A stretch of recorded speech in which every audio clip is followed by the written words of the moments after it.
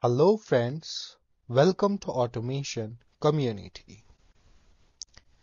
In the previous video, we have discussed about push buttons in which we have used only one push button. In a first press, the output gets on, and in the second press, the output gets turned off.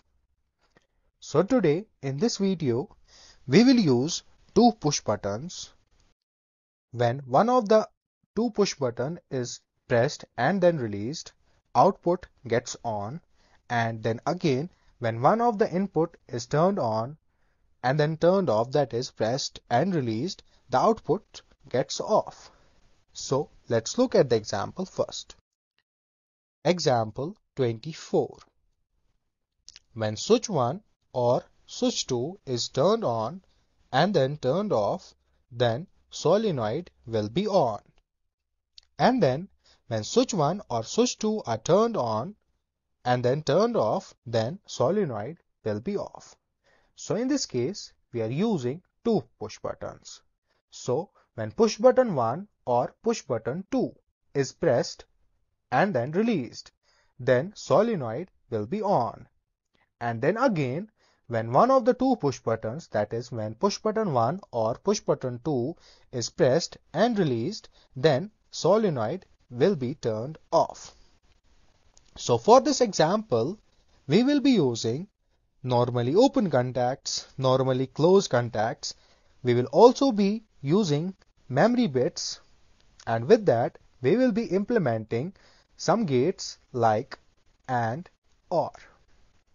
So let's move to EcoStruxure Machine Expert, where we will draw a ladder diagram for this example.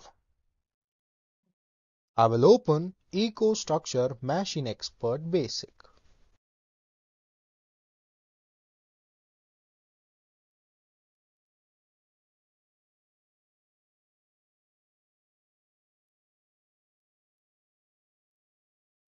So firstly, I can keep read protection as inactive, and then we have to set password here and then confirmation. We can also set password for write protection. We can click on active and then set password and confirmation here. So for now, I will keep both these as inactive. That will result uploading the application from the controller is unrestricted.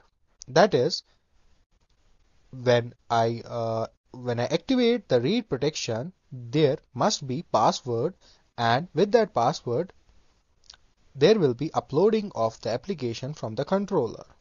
And when I keep write protection as inactive, downloading an application to the controller or modifying the application in the controller is unrestricted. That is, when I keep it active, it will be restricted and it will ask for a password that you have set it here. So I will keep these two as inactive and then I will click on apply. Then I can also go to configuration tab. So here is a list of different logic controllers. I can simply click on this and then drag it to here. Do you want to replace? You may lose some features and associated configuration. I will click on yes. So I am using TM221C24R. So here are more logic controllers. For now I have used this one. So these have their own configurations. So the device I have selected has given this description, that is 14 digital inputs, 10 relay outputs, 2 analog inputs, 1 serial line port, and 100 to 240 volt AC power supply controller with removable terminal blocks. Then I can also go to serial line, where I can change the protocol settings and serial line settings. So for now, I will select protocol as TMH2GDB, and after selecting TMH2GDB, serial line settings cannot be adjusted. So we do not need serial line settings for the protocol TMH2GDB, and then I will click on apply. Then I will go to Programming tab. So here I will be drawing ladder diagram for the example. So I will click on this option to set a full screen mode, and then I can zoom into it like this, and then I can also zoom out like this. So when switch 1 or switch 2 is turned on, then turned off, then solenoid will be on. So for switch 1 and switch 2, we will use normally open contacts, and we will connect them in parallel, thus implementing OR gate. And then we will use a coil, and then we will use a memory bit to turn on the solenoid. So firstly, I will insert two normally open contacts. As when switch 1 or switch 2 is turned on and then turned off, then solenoid will be on. So we will use two normally open contacts for switch 1 and switch 2, and we will connect them in parallel, thus implementing OR gate. And then I will assign address to this normally open contact as I 0.0.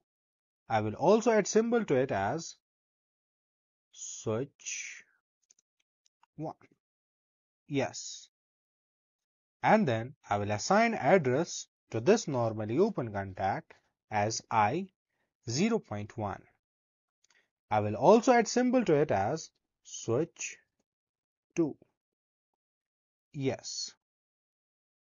And then I will add a coil here, and then I will click on this option and then draw a line like this. Then I will assign address to this coil as M0, which is a memory bit. And then I will add a new rung here, and I will insert a normally open contact and a coil. And then I will assign address to this normally open contact as M0, which is a memory bit which gets true when switch 1 or switch 2 is turned on. And I will assign address to the coil as Q 0.0. I will also add symbol to it as solenoid. Yes. And that is when switch 1 is turned on, M0 will be true, and then when it is turned off, solenoid should remain still on, should be still on. For that, we will latch it here. So I will insert one more normally open contact, and I will assign address to it as same as solenoid, that is Q 0.0. Q 0.0. I will click on this option and then draw a line like this. Then I will add a new rung. So when switch 1 or switch 2 is turned on, M0 gets true, and when M0 gets true, solenoid will be on. And then when the input is turned off, M0 will be off, that is false, and when M0 will be false, solenoid will still remain on, that is due to latching. So in rung 2, I will insert normally closed contact, and I will assign address to it as M0. And then I will insert a coil here, and I will assign address to it as M1. That is another memory bit. And then I will insert a normally open contact here, and I will assign address to it as Q 0.0, that is a solenoid. So M0 should be off and solenoid should be on. Then M1 will be true and it should remain true. So in this case, we will latch it here. So I will insert one more normally open contact and then I will connect it like this. So I will assign address to it as same as M1. Then I will add a new rung and I will insert a normally open contact. And I will assign address to it as M0. And then I will insert a coil here and I will assign address to it as M2. That is the third memory bit. And then I will insert normally open contact here and I will assign address to it as M1. And here we will insert one more normally open contact and it should be M2. And then I will connect it. I will click on this option and then draw a line like this. So when switch 1 is turned on, M0 gets true, and when M0 gets true, solenoid will be on. And when we turn off switch 1, M0 gets off, and when M0 gets off, solenoid will remain on. So we have turned off switch 1 and that results M0 is off. So when M0 is off, the current will flow through it and solenoid is on. The current also flow through it and M1 will be on. And then again when switch 1 is turned on, M0 gets true. And when M0 gets true and previously M1 was true. And when M0 and M1 gets true, M2 gets true. And we will use this memory bit M2 to turn off the solenoid. So here we will insert a normally closed contact here and that should be M3. And when M3 gets activated, solenoid gets off. So I will exit full screen mode. I will compile the program to commissioning and launch simulator.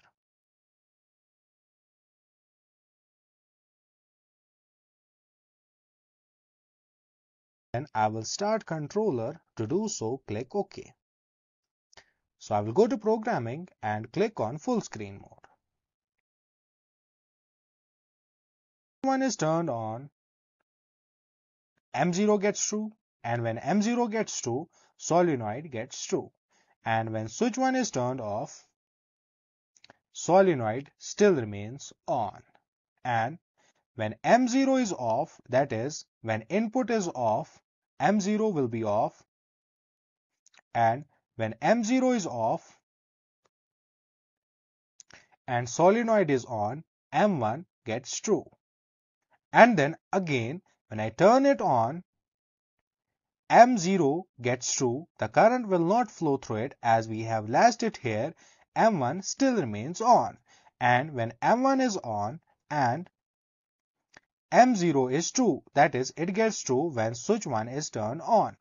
When M0 gets true and M1 is also true, M2 gets true. And when M2 gets true, M3 gets true. It is M2 here. That is, when again switch 1 is turned on, M2 gets true, and as it is a normally closed contact, the current does not flow through it and solenoid gets off. And then again, when I turn it off, solenoid still remains off. Then when I turn on switch 2 and then turn off, solenoid will be on, and then when I turn it on and then turn it off, solenoid will be off. It was all about this example. Thank you for watching.